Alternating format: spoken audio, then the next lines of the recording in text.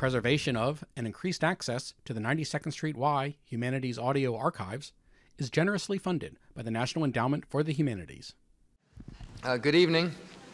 Welcome to the fourth of this year's series of 5 conversations about architecture. I am not Dan Stern introducing Paul Goldberger. I guess it was decided that after 7 years I could finally introduce myself, which I am happy to be doing right now. I'm also especially happy that our guest is Peter Rose, the architect of one of this year's most widely honored buildings, the Canadian Centre for Architecture in Montreal, which he will present in some detail and which we will discuss in more detail, as well as some of his other work. Peter Rose was born in Montreal. He was educated both as an undergraduate and as an architect at Yale University, from which he received his Bachelor of Architecture degree in 1970. He told me earlier that had it not been for the fact that those years were post-Expo and in the middle of the Vietnam War, he might never have gone home. But the reality of Vietnam in 1970 being what it is, he went back to Canada and started out not by working for another architect, as a lot of people do beginning their careers, but as a builder, designing and building his own designs. In 1976, he opened his own architectural practice, Peter Rose Architect, which continues to this day in Montreal. He is a teacher and presently teaches at the Harvard School of Architecture. And for 15 years has organized and run and managed and conceptualized the Alcan Architecture Lecture Series, Canada's and by now one of the world's premier series of architecture evenings. His work focuses particularly on the question of place, sense of place, but I will leave that for him rather than me to explain. Before he joins us, let me remind everyone that the last event in this series of 5 next week will be with Bernard Tschumi, architect of the Parc de la Villette in Paris and Dean of the Columbia School of Architecture. Our format tonight, as always, will be a short slide introduction by Peter Rose. He and I will then repair to the lavish chairs on the side of the stage where we will recline and talk about the slides and anything else that they suggest. And then the final portion of the evening, as always, will be your questions. Please feel free to write them on index cards at any point that they occur to you. And at some point, midway during our conversation, I'll ask the ushers to collect them and start sending them our way.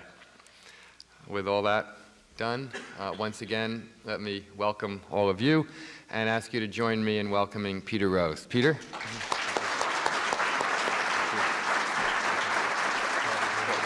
Okay. Terrific. Thank you very much, Paul. It's a great honor and a pleasure for me to be here in your company, Paul's company, and the company of my distinguished colleagues who've been before, and I guess one next week will follow. I, as Paul mentioned, run a lecture series and have done so for 15 years in Montreal. It's a distinguished series, we like to think, and it's popular in that there are lots of people who go. Lots of people are here tonight. I'm very pleased to see you all. I do it because I think it's very important to have architects speak about their work and to generate as much exchange as possible, especially in Montreal, which is not like New York. It's slightly off the beaten path. It's actually very provincial. But I say in private, and tonight we'll say in public, that for the most part, what architects say doesn't really count. In fact, for the most part, I think it's best not to listen to what architects say. Just go and look at the buildings and make up your own minds. And the second thing is that it's very hard for architects to be brief, concise, to the point. And Paul is, in recognizing this problem, put a noose around our necks by giving us 10 minutes and 10 slides, which I have not actually met the requirement of 10 slides, but I promise to take only 10 minutes. So bearing in mind that you shouldn't listen to what I say and that it's very difficult to be concise and brief, let me begin with the slides. Whoops, okay. The other thing is that none of us can ever figure out the technology. I suppose forward means on. No? Wrong again. Oh, yes, okay. Now I'm afraid I can't see my notes. It's all right. This will all work in a second. If I were Vincent Scully, I would throw my notes out there just to generate a little tension.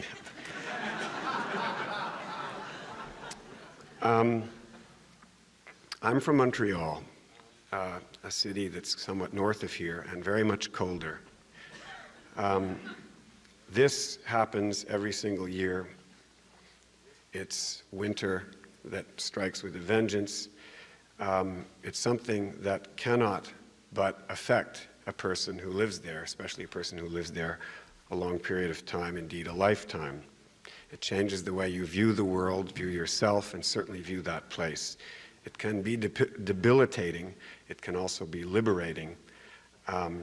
For kids growing up in an environment of that sort, it's the time of great rejoicing because parents are really, and adults in general, are certainly a lot less powerful during the time of a storm. It's also a wonderful time when you have not a very good car to be at a stoplight beside someone in a Cadillac or a Mercedes, because at that particular moment he is your equal. Or worse, if he's not as enthusiastic about driving in the snow.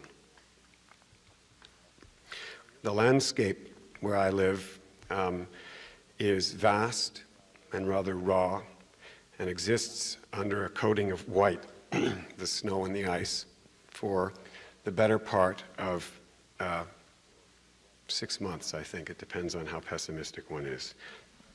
At noon on the 21st of December, the winter solstice, the sun is 21 degrees above the horizon. That's as high as it gets that day. If you live on the north side of the street or the south side of the street facing north, you never see the sun. The upside is that sun hits the ground, which is white, and bounces up in your face. Sun is shining generally at a very steep angle through the atmosphere, creates wonderful, long, dramatic shadows with very little relief on a building or on the bark of a tree, and is very colorful. Whoops, I just did something. You may have missed a slide. The first building that I was a builder, building my own work. The first building that was built by someone else was this building here. I don't show many of the buildings that we built ourselves. Suffice it to say, I learned a lot and learned to respect the needs and skills of the builder, and paid more for my education as a builder than I had for my education as an architect. This is a ski building in a winter landscape in a little town. I believe architecture is about problem solving, and the first problem is to correctly identify the problem that one is trying to solve. This was not a temple, not a church, not a railway station, but a place for the celebratory, somewhat carnivalesque act of skiing, watching people ski, being seen while you ski, and also for being in the cold at night when those lights are something which psychologically are warming, if physically not so. It's a building with a sense of humor. It's lifted up. It's not actually that high, so you can see it from afar. And that sweeping, open-armed gesture goes a long way for modulating the level of skills. It's a big target to aim for if you're not too accurate. An early house that is settled into that landscape, mindful of its position just back of the hill, allowing the wind to bump up and over. On the other side, which is the south side, the house is wind-free, opens up, and in fact you can sit there in February when you cannot even stand out here at the same time in the wind. A site of a second house, which I'll just rip through these houses very briefly. Very site-specific, all of these buildings. This is in the part of Quebec known as the Eastern Townships, where the United Empire Loyalists went, the people who left America during the time of the Revolution to retain their loyalty to the crown, to the monarch. And there's a tradition of English country houses in this large and beautiful landscape. And this house was built on the foundation, in fact, the ruin, the foundation of a house that had burned, an Edwardian house on that site. My city, a gray stone neoclassical city, a city where two incompatible cultures have coexisted in conflict with each other for 2 centuries, as they've existed in Europe for a lot longer, the French and the English. The English steadfastly refuse to acknowledge that they know French if they do. The French, for the most part, just insist that everyone else speak French. It's a lively place, nevertheless, and it's a place where various strains of gray stone buildings, neoclassical buildings in particular, Scottish baronial, Scottish, English neoclassical, the chateau-esque and various French neoclassical buildings actually merge in a very interesting way. This is the building to which, or that I built on, attached the Canadian Centre for Architecture, the museum, 150, 60,000 feet, $40-odd million, a lot of money. Museum devoted to the subject of architecture. It was on a site that had been devastated by highway engineers, but in a quartier that is recognizably of the character that I showed you previously. 4 highway ramps are adjacent to this site, and this house, this idiosyncratic, symmetrical, but about a solid middle. 2 entrances, 2 of everything you would really wish for only one to have only one of. This house sat forlornly in the middle of the site. And our scheme flanked it with 2 pieces in the position that 2 old houses once sat. The whole ensemble is connected on the north by a big building, which is really the basic part of the museum. And you can see off to the right, these high-rises are not that much part of it when you're on the ground. And to the right are the gray stone buildings surrounding. I believe architecture, especially in Montreal, anything I say that I believe in is just a personal thing. It's not something it's not a prescription for anyone else, but in Montreal, which has I think, strong and interesting character and a long history, I think it's important to make new pieces that somehow are integrated, rather than setting themselves off, and rather than pieces that are more autonomous.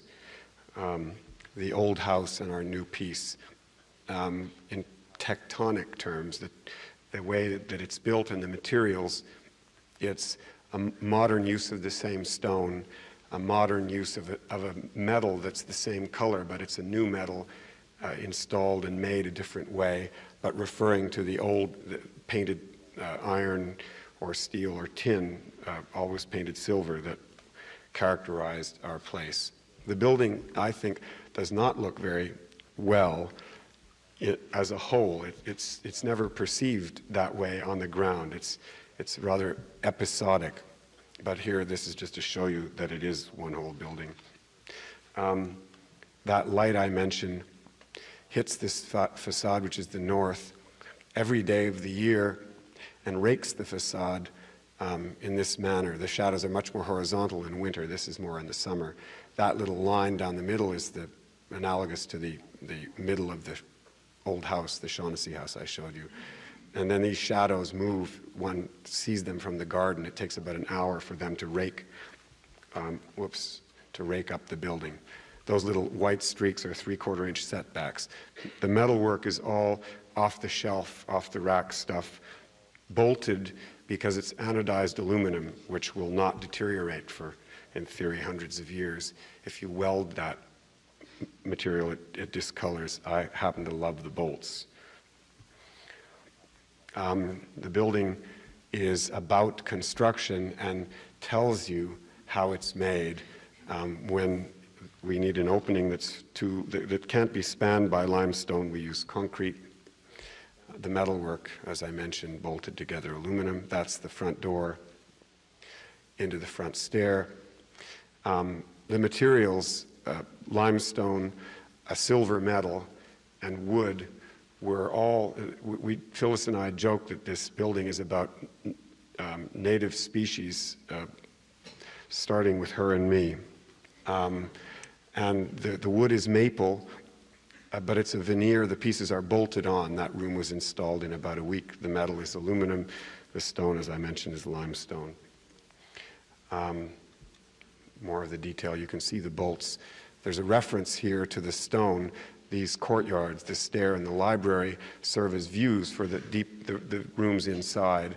And the patterning, like stone, is to make reference to the exterior. That having been said, it's a we show that it's wood by the bolts, by the fact that we show the grain, and by how thin it is. It's not supporting anything, it's just bolted on. The galleries, very low light levels, but with daylight, usually not attempted. 5-foot candles. The collections are all works on paper, which turn to cornflakes in any kind of light that's bright. The conservators would prefer to keep collections like this in the vaults. That's daylight bouncing gently up on the top. Little theater, again using a very spare palette, basically 3 materials. Again, bolted on pieces. The wood is always used for a practical reason. The light in the other room would turn paint to chalk in 10 years. Here the wood is used because it's good for sound. There's lots of tricks and games going on in this room, but we don't have time to talk about. Some pieces of furniture, a dictionary stand with adjustable shelving, aluminum and maple. A table that's 6 by 12 that can be used as a library table sitting down, or to look at Beaux-Arts drawings that can be laid flat. You lift that beam up and adjust the lights. Again, aluminum, and in that case, plywood and linoleum, one of my favorite materials of all time. It's an economical, straightforward building. A little court in which where the scholars can refer to the original materials, but with daylight around them. Daylight is never for the works, it's only for the human beings. The human spirit requires daylight, especially if you live in a place where it's so precious and so rare. And I close with 2 projects, a model and 2 model shots. This, down at the base, was a church in Montreal that had burned. A transsexual organist felt that she or he was undervalued and never recognized for the musical or otherwise other type of genius that she or he was, and burned the church down. And our job, we always get impossible jobs, in a developer competition, was to put a huge building on top of the ruins of the church to bring in money for the congregation, much diminished but much more needy in terms of funds. And in that facade, the actual chapel was on the front. That would have been a very abstract room. And we're attempting to, in that, you have to take my word for it, layering to contain the pieces, the real pieces of the ruin that are there today, all that's left of the church. To build a new wall out of the same material, limestone, which would be our intervention, and to incise in our wall some of the traces, memory of the original church, the one that burned. And to disengage the church part from the office, we think it was successful, but in any case. And then lastly, we seem to be getting these enormous jobs. When I did the CCA, the biggest job previous to that had been a house. It's a question you might want to ask, how to get the job. And then this is an area of the city that had railway lands, railway yards in it. Railway yards have gone. It's also had highway ramps placed within it and underneath it. And there's a vast area adjacent to downtown that's simply empty. And this is a scheme which attempts to look at the traces of the history of this part of the city back to its beginnings in the 1820s and come up with urban form that is about and of Montreal, recognizably in character, at the same time responding to the problem posed by our client, which is the Canadian National Railways. Almost 10 minutes. That's it. Thank you very much.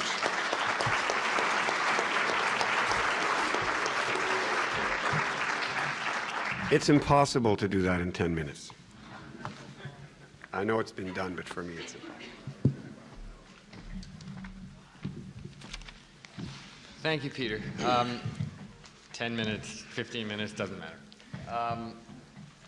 Thank you.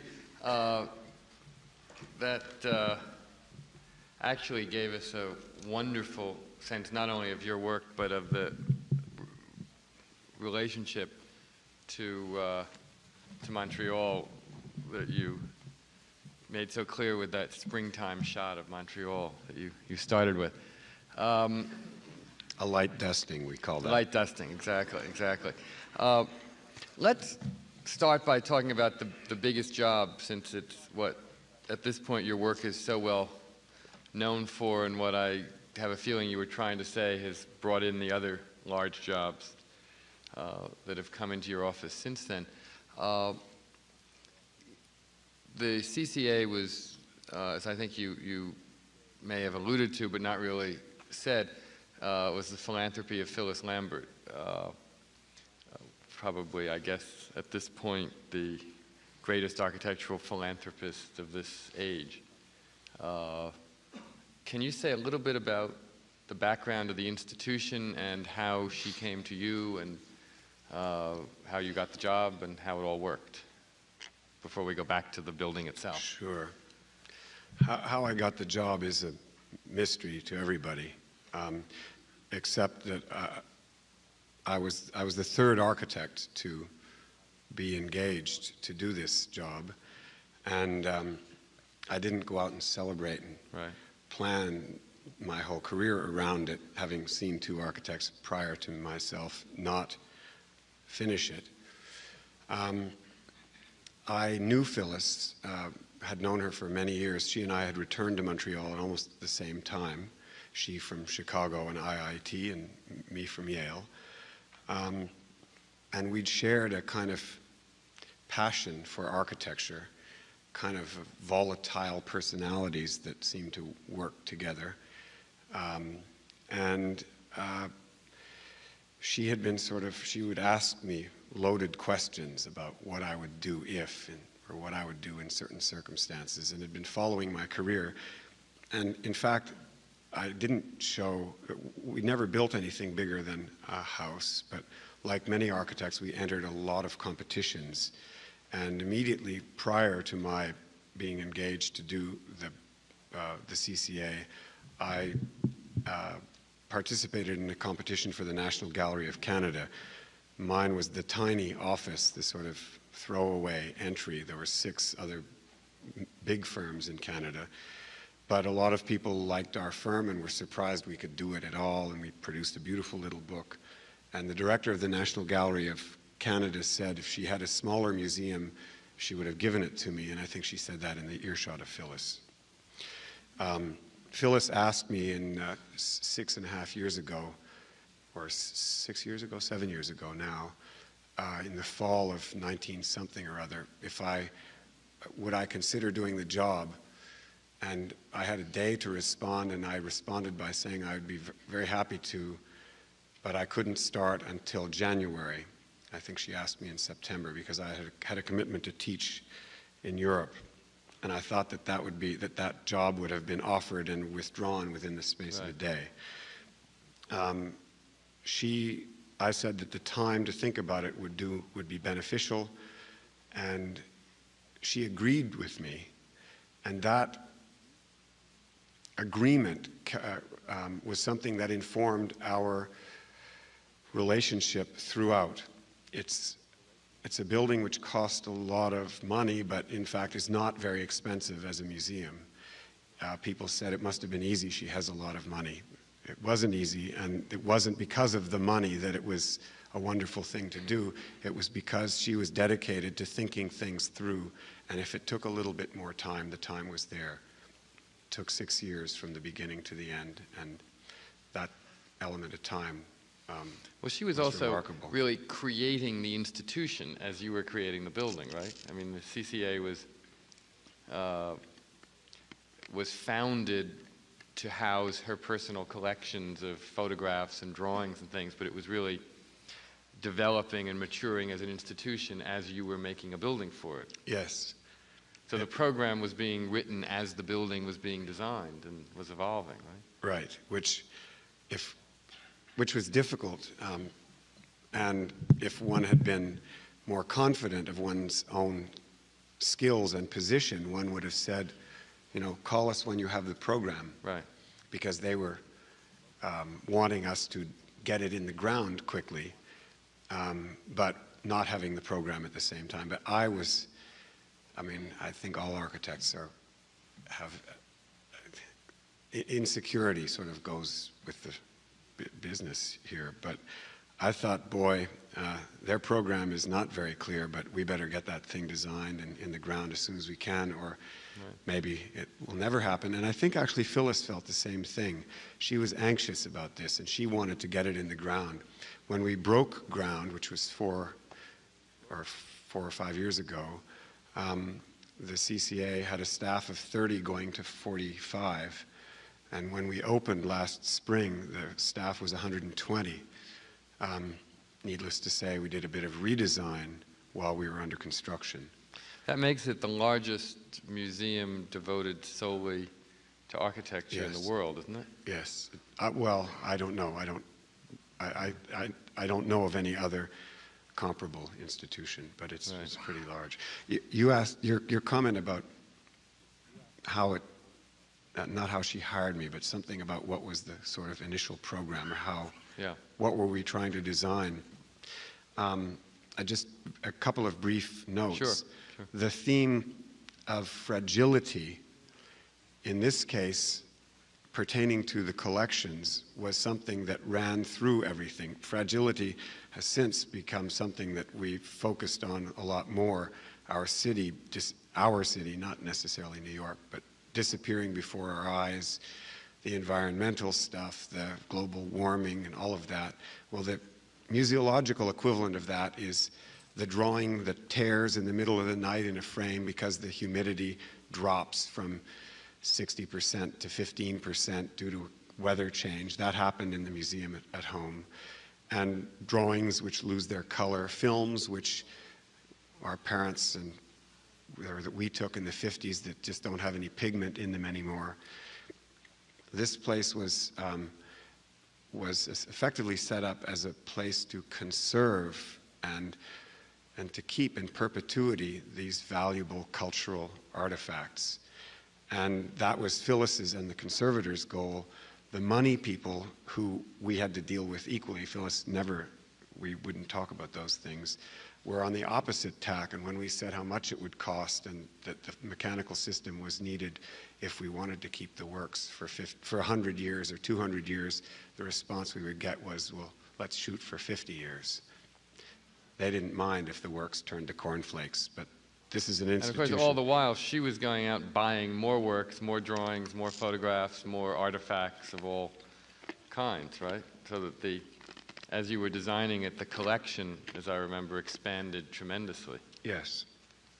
And the building is designed to expand nowhere except in the vaults. And there's well, we had 60% empty vault planned, and we have only 40% empty, but we have an expansion program that can double the size. Well, the collection went from 0 to being as large as the Royal Institute of British Architects, right? In sort of no time, flat? Something like that. Yeah. And the photographs, the photographic collection is the largest and best, people say. In the world. In the world, and the library it's near the size of Avery. And one of the great treats was being able to look at the material. When I thought I was going to die, it kept me going. And the presence, as I recall, of that old house was not an accident in that Phyllis Lambert bought the house, did she not, before the museum actually existed and before she had any idea what to do with it to save it from demolition? Correct. And then decided to build a museum around it. Right. She held it for almost a decade, and vandals, really destroyed a lot of it. Pigeons lived in it for a very long time. It was very hard to get rid of 4 generations of pigeons that had. The cornice is pigeon-proof, designed with the help of pigeon experts.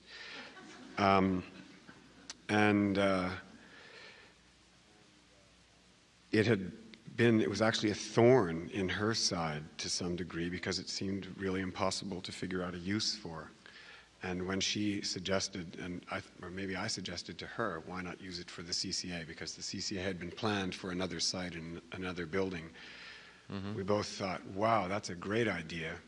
And then thought, oh, no, that's impossible. How can you add on to that house? It's just a glorified semi-detached. And it's not a great house, actually, no, is it? No. I mean, it's a good building, but it's not more than that. No, correct.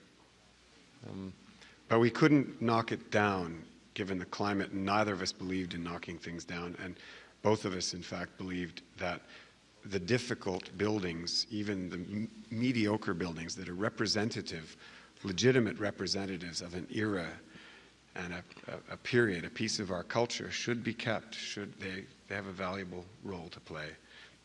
And for all of the difficulties that house caused us, I'm very pleased that we kept it. It's weird.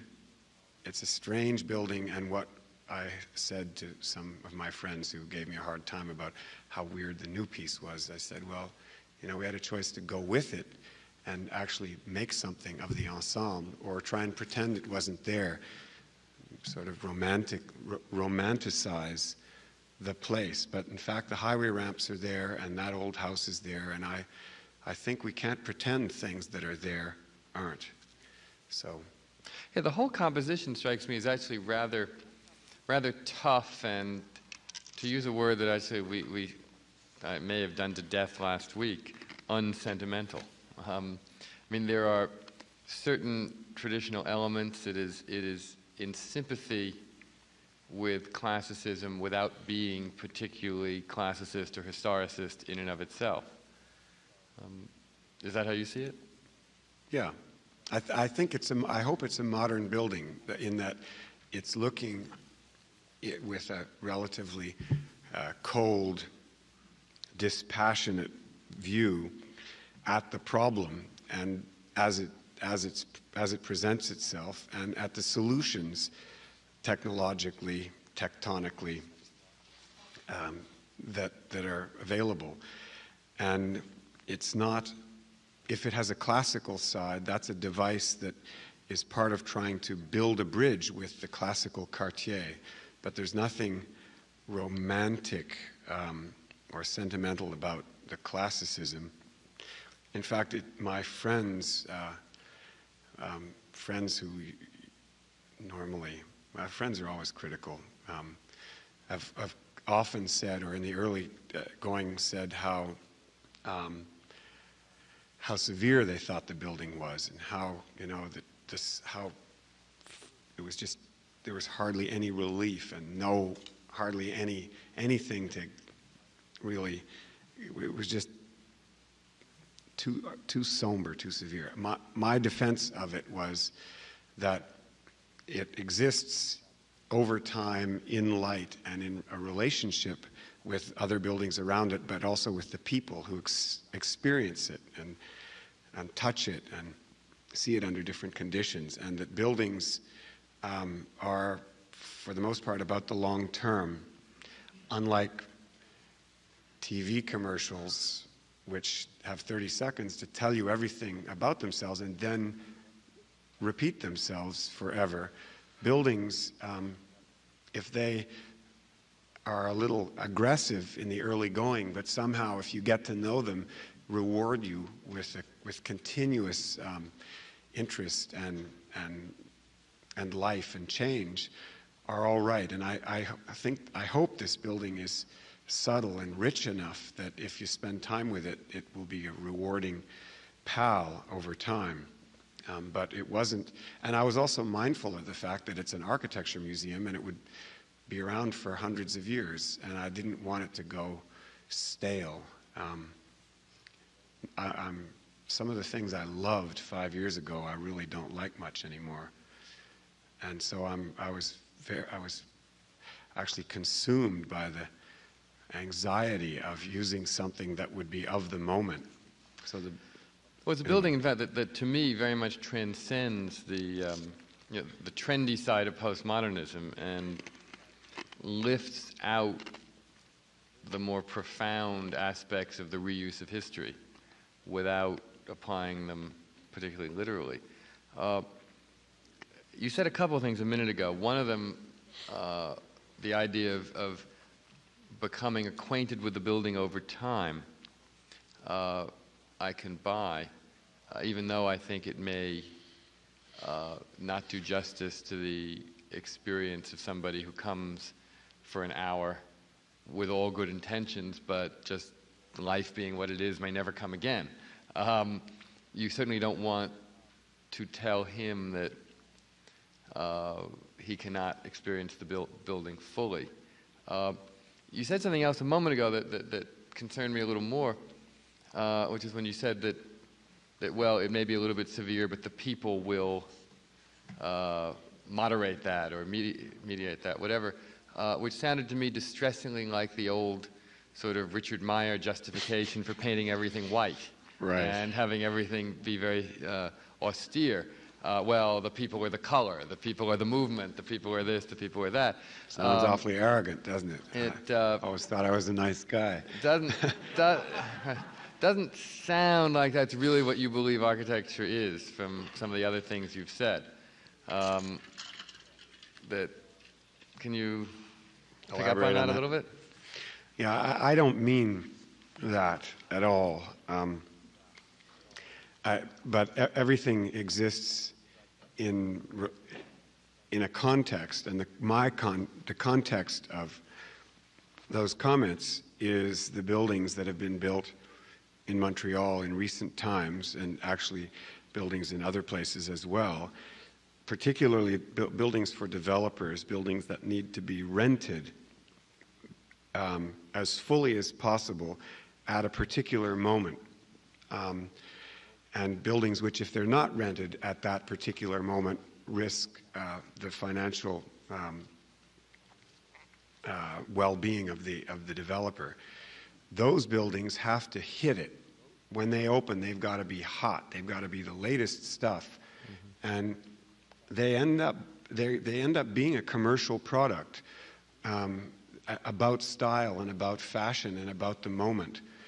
And I think that architecture is done a certain amount of damage by that attitude, but it's an attitude that one has difficulty combating with the run-of-the-mill Canadian developer who will say, I want it to look like this. Why do you say Canadian? I mean, I'm not particularly aware American that the run-of-the-mill developers are better. American developer is significantly better, or any better. Well, whatever. I mean, I work with developers very happily and believe if we don't, I mean, I used to say I'll never work for a developer. I'm just going to do my stuff and I'm going to build only what I believe in.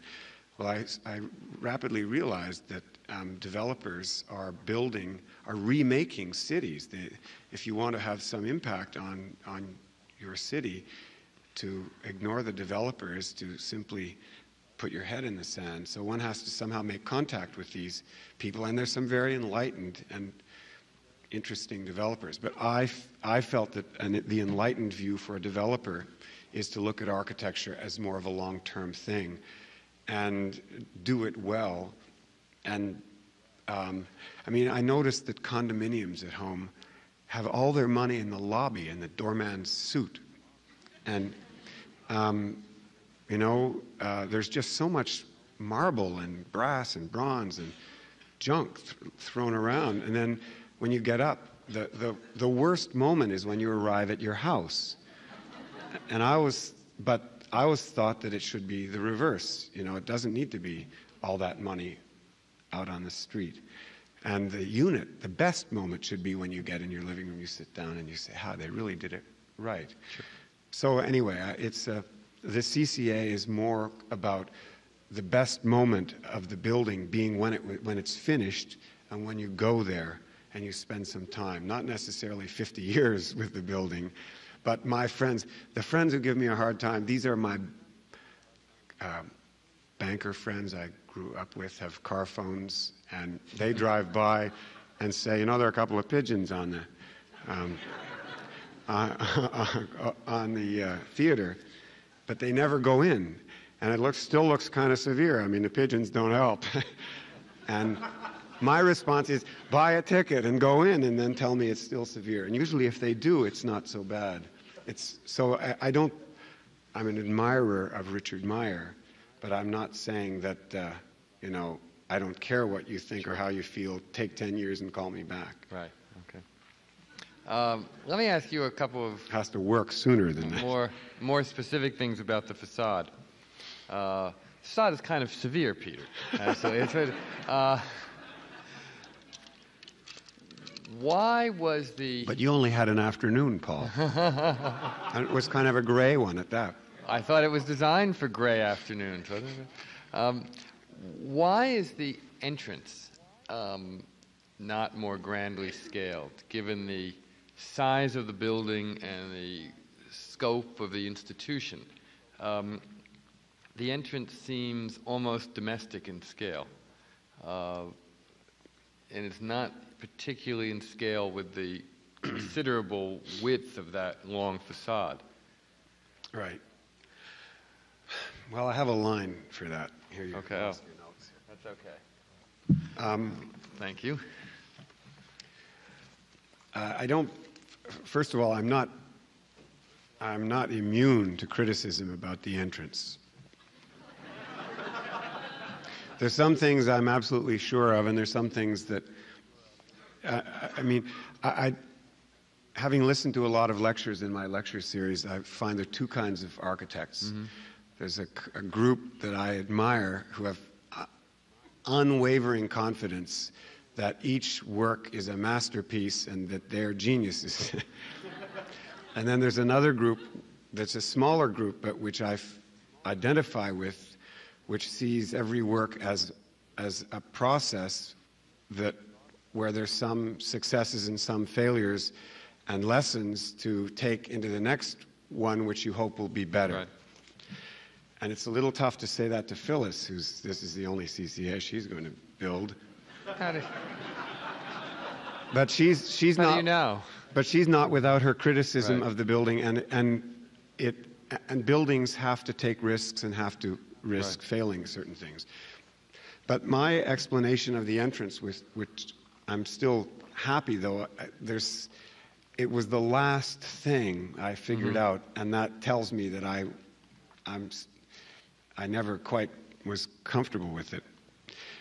The old house is a weird bilateral symmetry, about a solid, about structure, with, as I said before, two of everything, some of which you'd prefer to have only one of, particularly an entrance. It's very hard to have two doors. You always have a sign, please go to the other door. In order to make my building work, it ended up being a bilateral symmetry. We tried to enter in the middle, but you kept on carrying into the old house, which was not the point. That was a tertiary point. You wanted to enter the building and have the stair and the galleries and get the house later on down the sequence. So it ended up being part of a bilateral symmetry, which is less powerful immediately than if it had been anywhere near the middle. That's the first thing. The second thing is that prior to doing this building, I spent a lot of time in Florence particularly, but in Italy and in Europe. And I noticed that some of the most heroic monumental buildings that we all, well, in Florence, the palazzi, for example, have doorways that, because of where they're set up and how they work in a choreography, episodically, you never miss them. I mean, nobody walks by, nobody gets, goes too far and turns around and has to ask someone for directions. And as long as it works that way, I felt that, in fact, the building was more peaceful, not having this super-scaled thing that let you in or let you know where it was. And so, in fact, the building is a bit of an enigma from the south. You just know it's there. But if someone tells you or you explore, you find that from the north is where you enter. When you see the garden, that path, the little metal building on the street, the axis that takes you in, if you pick up any of the clues, and I've never seen anyone miss them yet, you slowly but surely find your way in. And once you get there, the scale of the entrance is okay.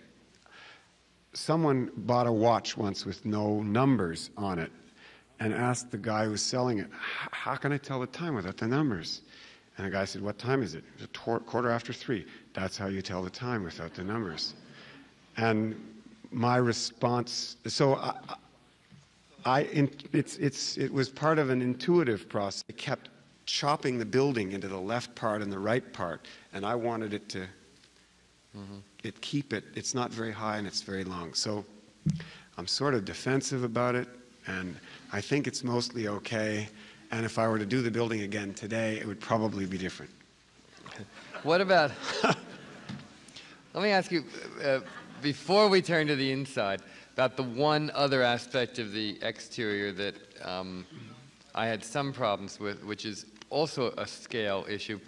I think the cornice itself is brilliant, the way in which that fairly standard off-the-rack composition of metalwork hooks onto stone and becomes, in effect, a modern equivalent of a classical cornice.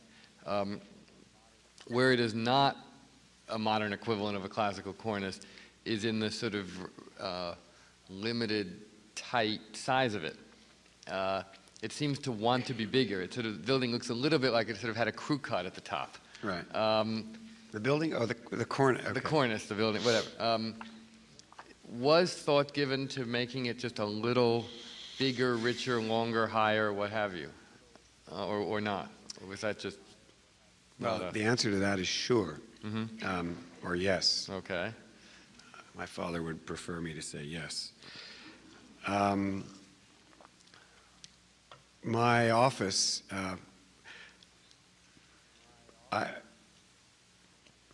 the process of designing is one where I go to whatever lengths I can to simulate reality, whether it be by drawing or a model or what have you. Models are my favorite, and the bigger the better.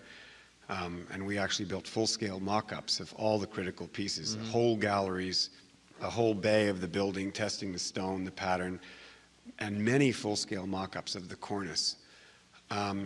and lots of smaller ones. I have my office is about a third of it is full of these models that I can't throw away, and they're going to take over soon. My response to your question about the cornice is that testing it in all different conditions, trying it bigger, trying it smaller, trying the support members closer together, further apart, the blade, which is the piece on the top, attached to the building, pulled off the building as it is, solid, perforated. It ended up being as much a sculptural exercise as anything else. And if you, in the light of my comments about light,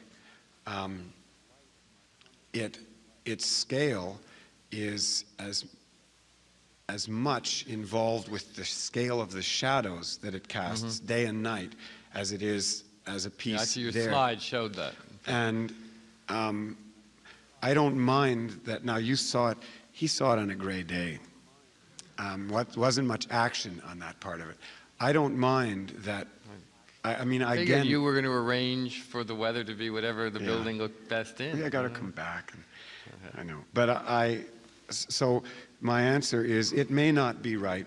In fact, I tried to take it off many times because it's the one piece of the building. There are many ornamental pieces on the building. The wood panels are held on with little screws covered with aluminum caps which reflect at certain times. And there are quite a few more bolts holding the metalwork together than my critical friends tell me are necessary. But the cornice is the only piece that doesn't actually have a real function other than to make reference to a neoclassical vocabulary and to play in the sun. And that bothered me. So I tried to take it off, but I ended up leaving it there because I felt it really made the building come alive. And I decided I could stand something decorative as long as it was a little lean and mean. I'm amazed you actually considered trying to do without it altogether. I mean, how can you talk about it in such poetic terms as saying it makes the building come alive, and in the same sentence say you thought of not having it? Because architecture is this constant battle between the mind and notions about what's right and theory, and what you see and what you feel. And boy, I could show you zillions of beautiful things I had to throw away in the name of, I don't know. You want something to fit with your notion of what's correct about a building. I mean, I believe that buildings should be by and large straightforward and built using an economy of means, space, material, money, built to last, and all of those things. So, I mean, my real wish was to have the building be wonderful without the cornice, but it looked rather, and I'm very interested in abstraction and the paring away, the reducing of things to the as I say, dealing with this economy of means. But I could never like the building without the cornice.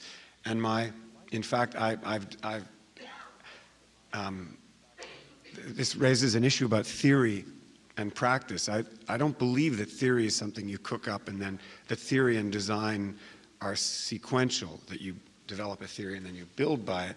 Theory, a Viennese friend of mine talks about theory as thinking for design.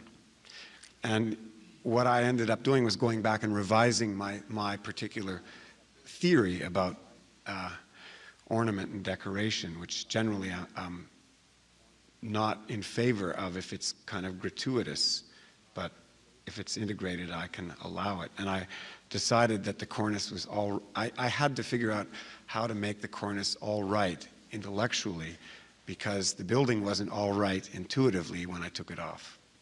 It doesn't make a lot of sense. No, it made. That's why you shouldn't listen to architects. Just go look at the building and see. It was a 2-year struggle, the cornice. But I'm thankful every day that I left it on. Okay, good. I mean, it does seem to me as though you feared beyond all reason the possibility that it could be frivolous. Right. Which it so clearly isn't when you see it.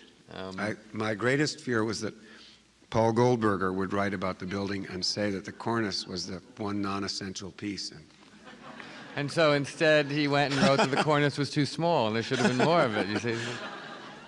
Shows you... Not enough essential. Right, right, not enough inessential, exactly. The inside, the entrance hall, of which I think you showed us one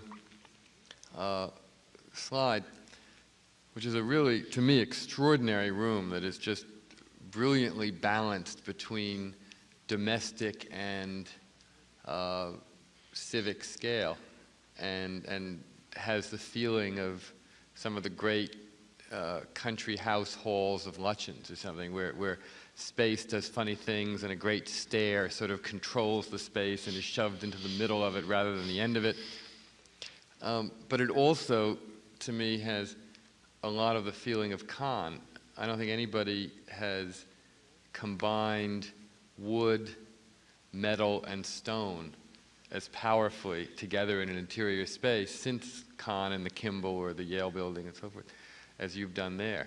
Can you talk to us a little bit about that space and some of the other interiors? Well, maybe you don't want to say any more about the interior after that. Well, the interior, I never thought of the interior. I mean, all architects would say that the interior and the exterior are both parts, just different parts of the building, and certainly not in any way divorced. But the same, I didn't talk much about materials, but I believe that architecture is about construction, materials, engineering, that the process of making buildings, designing buildings, is informed by a knowledge of construction, materials, engineering. That applies outside as well as inside. Mm-hmm.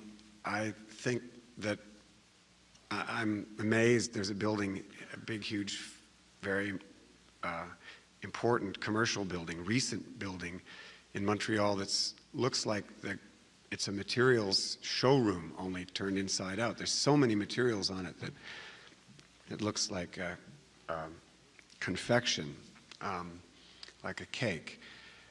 I was trying to reduce the number of materials to the smallest number possible that would do the job, however I chose to define the job, and then to use those materials in a modern way, which included, if we wanted wood, because it was good in the sun, it was good for the sound, and it was durable for furniture, would last for the long term. It was durable in all three cases. That I wanted to use the wood in the state that made sense now. Veneer on particle board. Particle board is more stable than plywood. And we controlled the veneer by getting 3 trees sliced up, and we had a limited the grain had variety, but not the extreme variety that you get in grain off the rack, and it's no more expensive. And then the edge of plywood or particle board is kind of ugly, so that became a solid edge. And these pieces were made quite big and pinned with 4 screws, which meant you could prefab them and install them in a week. They're kept apart so that fluctuation in dimension, because of changes of humidity when the sun shines in those rooms, would never cause them to touch or to buckle. And it ended up being a lot about problem solving at a very basic level. The metalwork, to make railings, the metal is the best. To make floors, stone is the best in the entrance.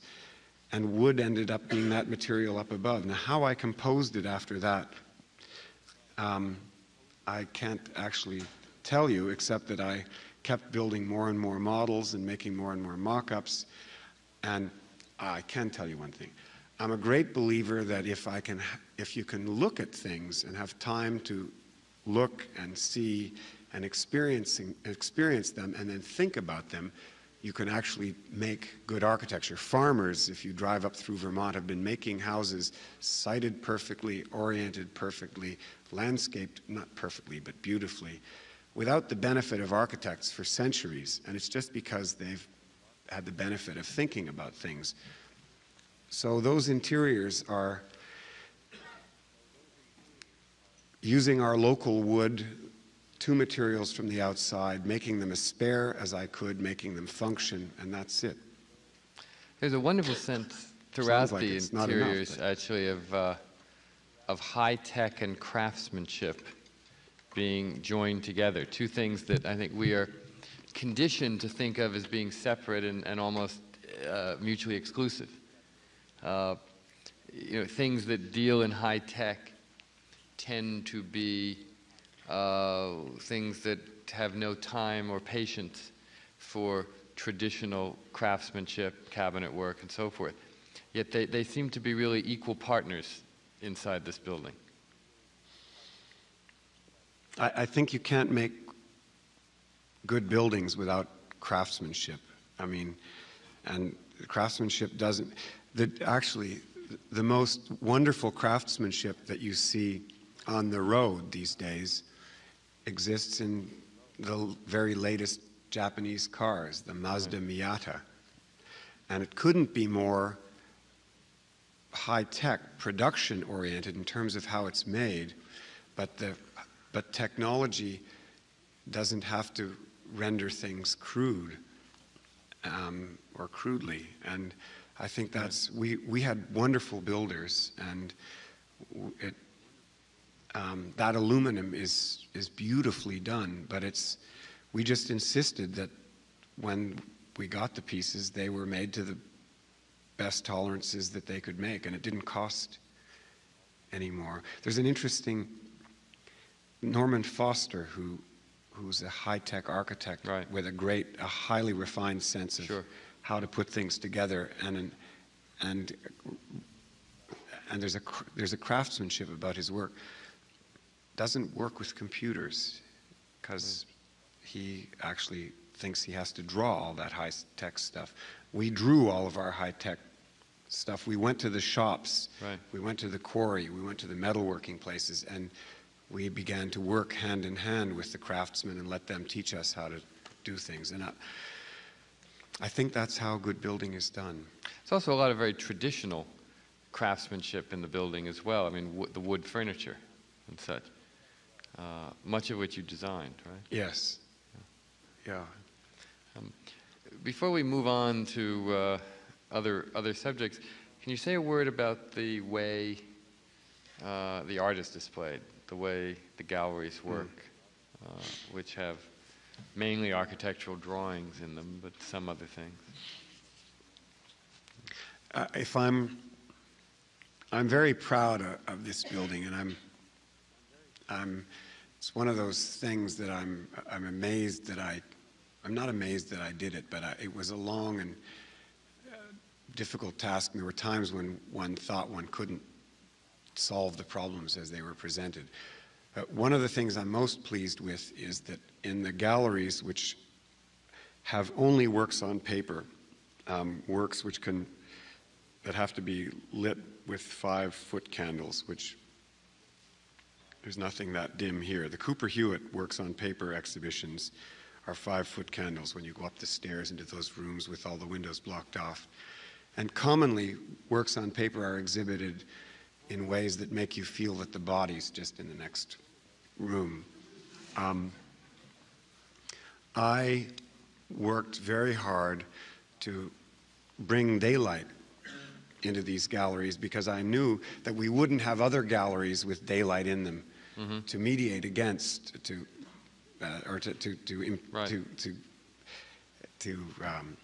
offset what I felt was a kind of difficult problem of having no daylight. In fact, everywhere that people are in the building, there's daylight.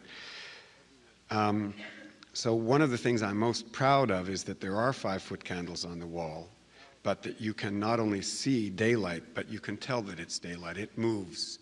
It's a different color at different times of the day, different times of the year.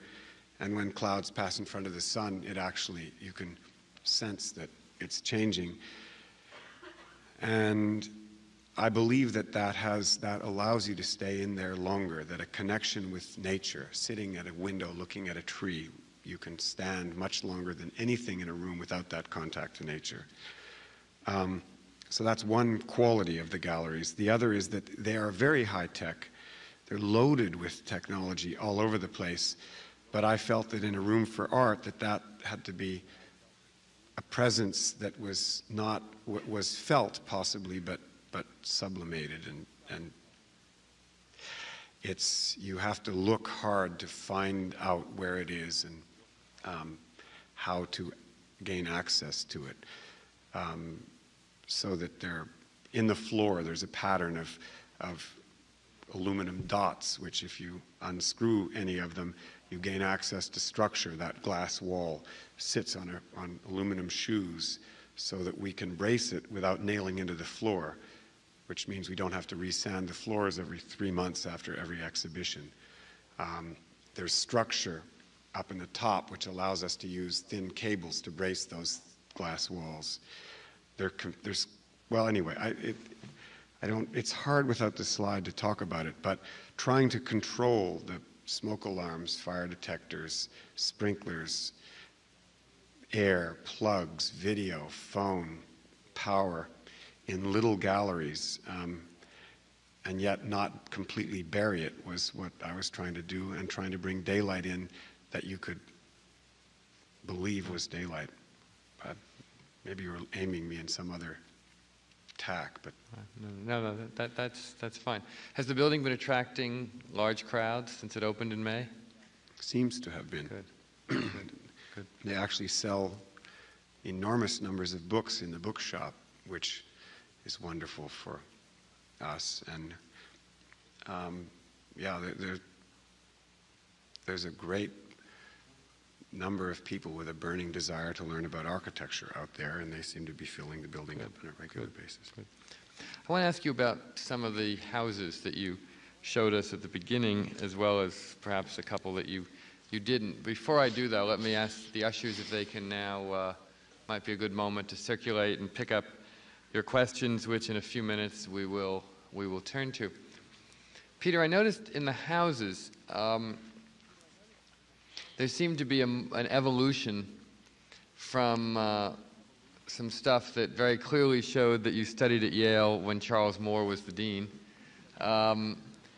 toward a more literal use of historicism, not in the sense of being directly imitative of anything, but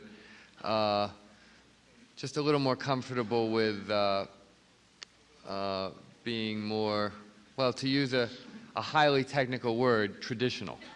Or I would say building within the framework of a vernacular. Fine, okay. Can you talk about that evolution toward a vernacular architectural language, which is very clear in the houses? Because I think that probably informs a certain amount about the CCA as well, and the other stuff you've done.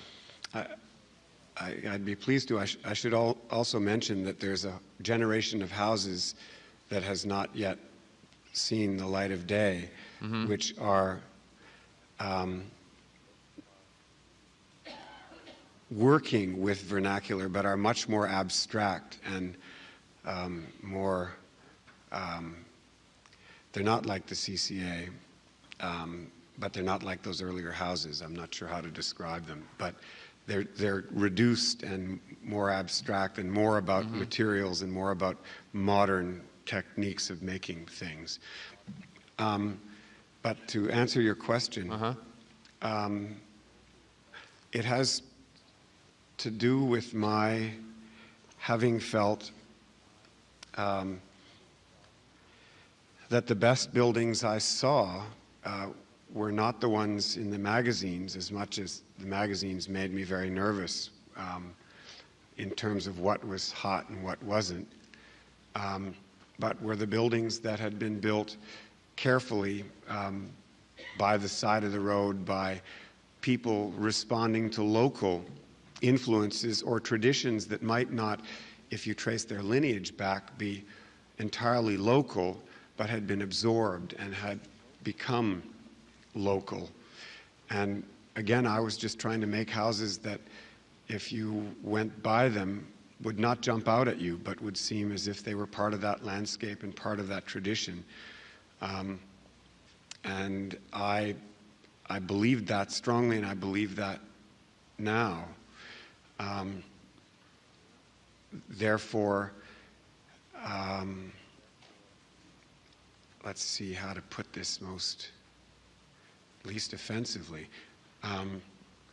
I'm troubled by seeing things that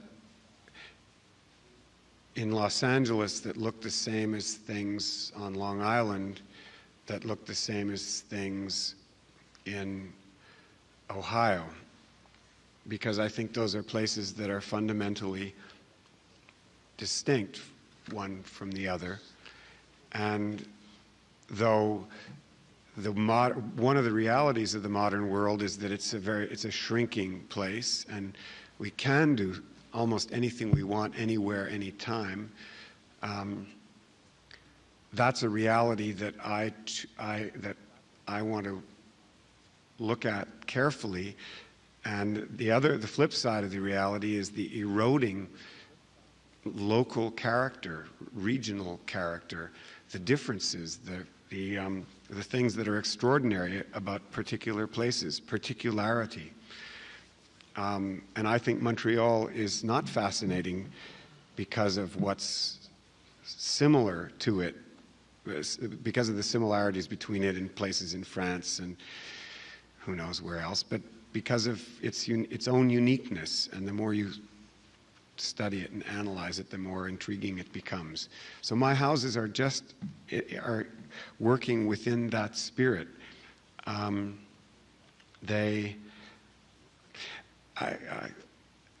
architect I admire greatly for precisely the same reason, and admire certain works more than others, is Aldo Rossi, who was publicized greatly in the American architectural press and absorbed whole, undigested in architecture schools. You saw Rossi just popping up everywhere. When I went to Italy and went to look at Rossi buildings, I found I couldn't find them. I would drive by them and I'd have to ask, which is the Rossi building? And then I'd see sort of a photograph that I recognized. What I realized was that Rossi's buildings are all about the particular places in Italy that they were conceived for, and that they just blend seamlessly in. The cemetery in Modena is just, you can't tell where the old you can, but the people using it can't. And so anyway, it's something I hope my houses they're just there for people in the local area to experience as part of their place. And that's an awfully long-winded answer to a simple question. No, but it's a question that gets to know. He's on the London time. I'm on your time. I should be able to be more succinct. We actually have a lot of questions, a lot of good ones. Let me ask a couple of general ones first, and then maybe we'll come back to the CCA in a couple of minutes. There are a couple of Canada versus U.S. questions, and let me put them together. One just asks you if you can compare current architectural attitudes in New York and Montreal. Another asks, how do the schools of architecture in Montreal and Toronto compare to those in the United States?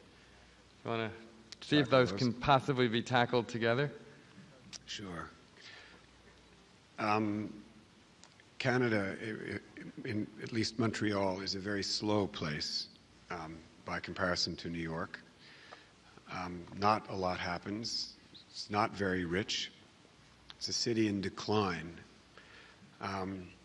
And there's a certain sadness to it, a wonderful history and a questionable future. Working there, then, you don't feel that you're on or dealing with the cutting edge. It's more mundane. On the other hand, there's something kind of real about it in terms of its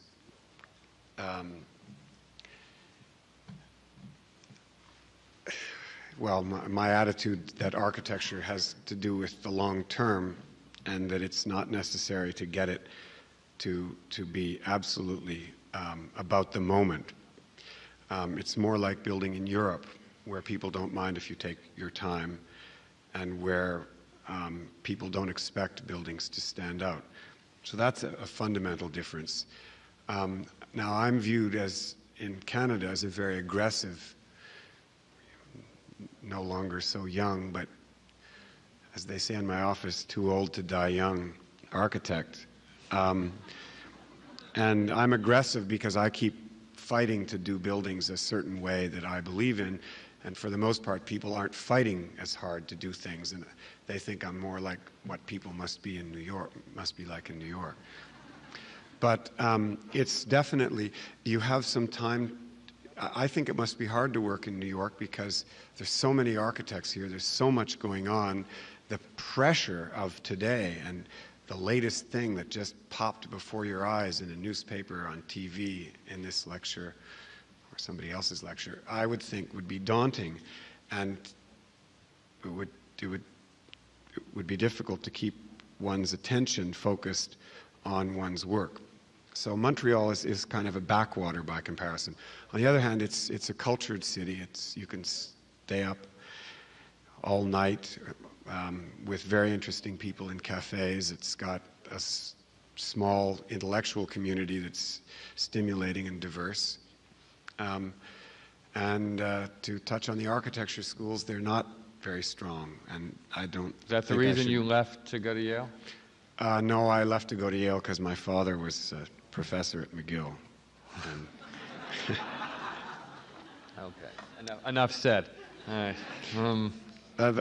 The architecture school. The architecture schools should be better than they are, but we'll work on that. The CCA will help. Okay.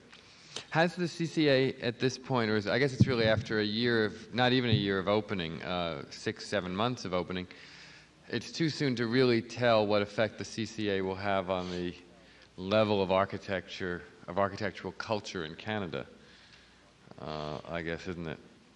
It is, but it won't hurt. It cannot but help. Right.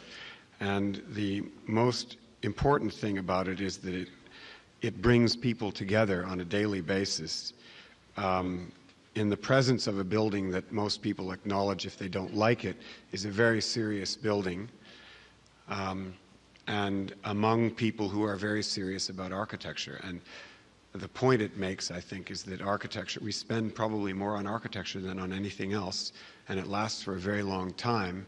It's reflective of our culture.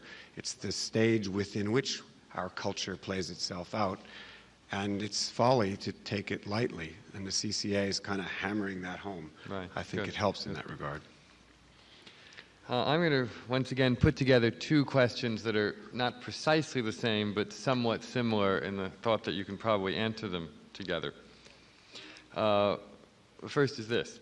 Renzo Piano experimented with many ways of reflecting daylight when designing the galleries of the Menil collection, which is in Houston. He used a lot of high-tech techniques to achieve the same aim as you did without high-tech. What difference in approach would you use in a more southerly clime? And second, but as I said, similar, I understand that you came to value sunlight so much. If you had grown up in New York, what would you value most, and how would you incorporate it? So if you can somehow put those two together. Houston and New York, in effect. Well, I admire Renzo Piano. I think he's a very good architect. I think he does not give enough credit to his collaborator on every building that I admire, a man named Peter Rice, who's, I think, the greatest living engineer. If I had Peter Rice to work with, and I'm going to try, my work might look a little more like Renzo Piano. In North America, we use engineers as word processors, I think. We give them the stuff when it's ready and have it typed up. And because the litigation situation here is so nasty, a threat of being sued, people don't experiment very much. And Renzo Piano, however, architects like Renzo Piano and Foster and others who I think who are pushing technology, but not disregarding context or vernacular. I think they do very interesting work. If I were in the South, I would use the same process as I used in my building in the North. And Piano's attitude to light was that it should be a sort of uniform filtering, kind of through almost a mesh. And I'm not sure I believe in that system, but I don't know, I guess I'd go and spend a lot of time in Houston and think about the light, and I'd go and into as many art galleries in southern climes, and I'd look at the art, and I just have a very strange intuitive process, and I never know where I'm going when I start out, but I believe in doing lots of research and lots of listening and trying to find as many people who know about the subject that I'm about to embark on. The New York thing, New York has fantastic light, and it's very precious here also when it hits those streets at the end of the day, or bounces off buildings high up when you're low down in the dark. I think it's very moving, and I've got many, many photographs I've taken of New York. What would be the light is not the predominant thing that informs my work in Canada, but it's one of a number of things about which I believe one should know as much as one can. It's free, it's there to be taken advantage of, and in fact without it there's no architecture, because nothing exists without light. You can't see it. New York, I don't know. New York is New York. New York is big and tall and tough and fast. I have to think about New York. Okay. I only visit here. I've never built here. While you do, two more questions. I'm always putting these in pairs to try to get through as many as we can. There isn't a good short answer about New York. I mean, that is my... There's one question about just the functioning of the CCA. Who pays the staff? Where does all the money come from to run the center? I presume the answer is it's really been endowed by Phyllis Lambert. Is that correct? Correct. Who is, for those who do not know, is an heiress to the Seagram's fortune, which, as long as people continue to drink, will continue to flow. But the intention is that it also seek public and private funds. Right. Okay. As any institution that starts out that way but has a life into the future. And another questioner asks specifically about Phyllis Lambert and points out that she is not just a philanthropist and not just a collector, but also a trained architect herself. And can you describe her role as a co-architect in the CCA project, which I guess in a technical sense she was, right? She was your associate architect as well as the client? She was, I refer to her as my collaborator. I met with her every week for 6 years. And we had some very lively discussions. And many ideas it's difficult to know the origin of. But I think that's true about all architecture, that any architect who tells you it's all from him is, I won't say he's a liar, but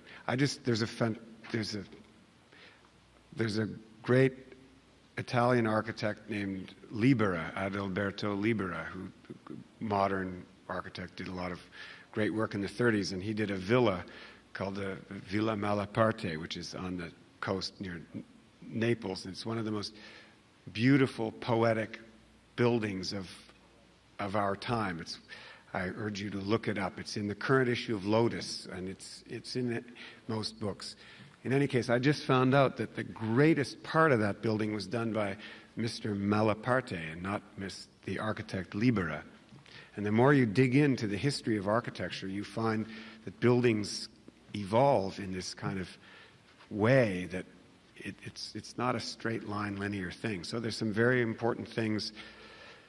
I mean, when I was doing my tables, I brought in a table to Phyllis that I thought was okay, but I wasn't overwhelmed with.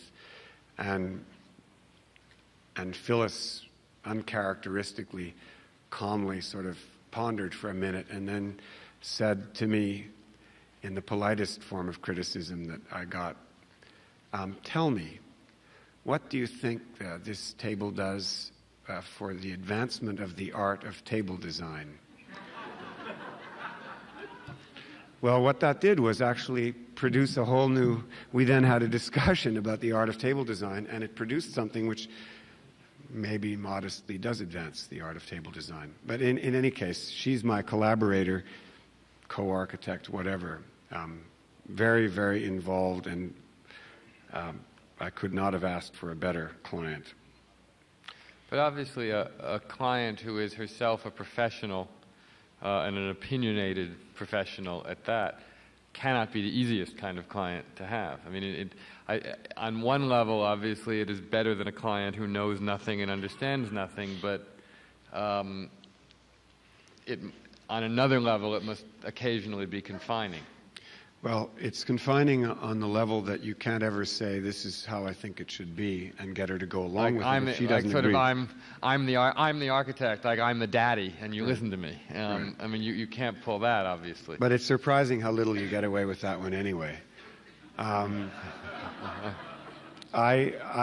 She was interested in, the agenda was architecture at the highest level that we were capable of, and generally, when she had a criticism, it was valid, and it meant that I had to go back and research my position or consolidate my position, and if I couldn't defend it successfully with her, I couldn't get it. I would not win that point. But I think I can say honestly, and so can she, and so does she, that there isn't something, there's nothing in that building that we both aren't convinced is the best we could do. So there aren't any, we didn't, there wasn't ever a time when she said, I don't care, you're wrong, do it this way. And I know there was never a time when I said, I don't care, you're wrong, I'm going to do it my way. Are you convinced it is a better building than if she had simply said to you, here's a check for $40 million, call me when it's finished? I'm convinced that every building that had a client, anyone who's going to use the building and who knows about it, it's the genesis of the idea before the architect came on the scene, can make it a better building than any architect can by himself, in my opinion.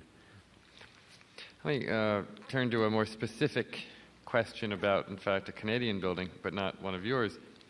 As the embodiment of integration of site with the modern needs of an office building, can we learn much from the Alcan building? This is the aluminum company of Canada. If so, what impact has it had on your work and theory, and if not, why not? Boy, well, that's a very local question. It will mean nothing to most of you. See if you can answer it concisely for people who don't know the Alcan building. Briefly explain what might be notable about it. I don't know if I can do this without getting into trouble. My lecture series is sponsored by Alcan. My patron of 15 years is a man named, for the lecture series, which is generously funded with no strings attached. I invite whomever I wish, as long as people go. My patron is a man named David Culver, who's a very enlightened and noble figure, important for me. When he came to build this building, I was too young and had too tiny an office. I've built other things for him. I mean, he might not have wanted to hire me either, but he hired another architect.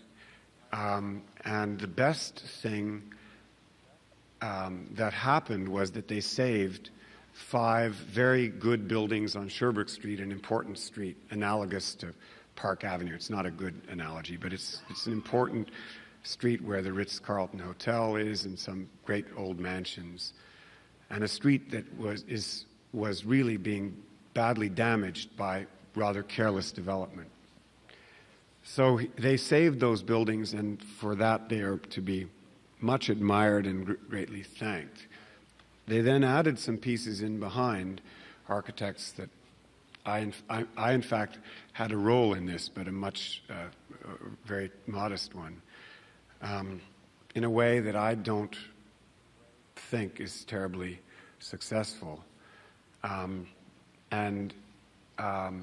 If there's anyone who's going to go back to Montreal and repeat my comments, stand up now, and I'll stop right here.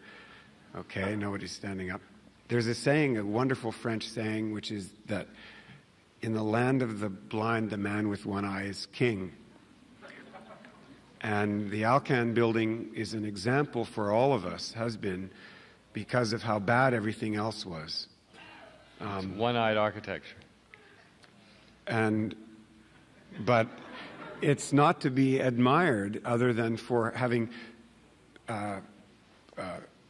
steered in a certain direction, which direction we now, for the most part, all embrace, that of trying to integrate new projects and within the framework of old, new buildings and old, in some way that does damage to neither, but in fact makes both of them better. Since the people of this city are voting on the subject tomorrow, could you say a few words about the pros and cons of using airspace above a church to build on? Oh, yeah. And I should actually mention parenthetically, there are a couple of other questions about tomorrow's referendum on the city charter, and the significant changes in land use policy here that it would put into effect. I don't think people are voting directly tomorrow in New York on the question of airspace, although the charter does have some provisions that, at least for me, are sufficient reason to vote no, that would limit the power of the Landmarks Commission considerably. Do you want to comment on that at all? Not on New York, but on the more generic issue? Well, I mean, you've pointed out many times in what you've written that there are no absolutes in architecture. There's no big that's too big and small that's too small, and there's no air rights project that's okay. I mean, there's no way of saying that certain types of air rights are okay and others are absolutely wrong. It's sort of a situation by situation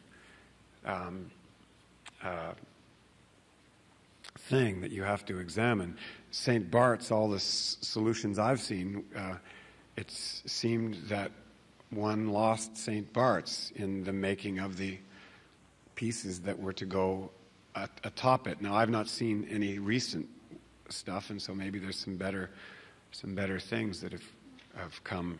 But by and large, most developers these days want to build things bigger than I think is good for us, and build things over things that would be better left not built over. I mean, is it the Olivetti building that Polshek built that piece on top of? Yeah. I think that's really quite a wonderful thing, and an example of how you can take a little piece and use its air rights and not really miss what pre-existed. And one should never forget that what predated Rockefeller Center was a very modestly scaled Fifth Avenue. And it's hard to imagine Fifth Avenue being any better prior to Rockefeller Center, which at that time was a mega project beyond one's imaginings in terms of scale. You mean back in the days when it wasn't owned by the Japanese? You're remembering that far back? Right, the Fuji building? Right, exactly. Right. When am I ever going to have a chance to go and stand on outside gallery of the Fuji building. I mean, I can't actually imagine they took those nice RCA down and put up the very banal GE. It's true. It is true. I never thought I'd have such affection for 3 letters. We are near our end of our time, but let me give you one final question, which is, where does the CCA stand in the sort of modern, postmodern debate or dialogue or dialectic? Whatever. I hope outside it. Okay. Though now that I think what postmodernism did for us all that was very positive was allow us to reconsider the value of tradition and context and history and include it in our daily life, architectural life. I think the error of it was its strident, it was sort of the same error that modernism error is not the right word, but in its powerful rejection of modernism was, in a way, as wrong-headed, in a sense, or damaging as the rejection of tradition, history, and, in a sense, context that modernism had espoused. So I think that postmodernism brought the rest of history into the playing field, or onto the drawing board. And now that that's happened, I think the job at hand is making modern buildings again, or buildings that are about a particular time, that make references to other times, but we are the glue between the past and the future, and buildings that we make today have that role. And so I hope that the CCA is postmodern and sort of back into the kind of mainstream. Mainstream's not the word, but trying to make architecture that speaks of it and about its time, and also is trying to connect to the various things that are around it and the things that have gone before it. It's the relationships that postmodernism was pushing were too narrow and too prescriptive. Buildings can have relationships with highway ramps and with modern ugly buildings as well as the pretty ones, and with postmodern ugly buildings as well as the pretty ones. So I hope the CCA is outside the postmodern discussion, but inside something that includes postmodern. Great. Good. Thank you all very much for being here. And Peter, thank you very much. Thank you, Paul. That was...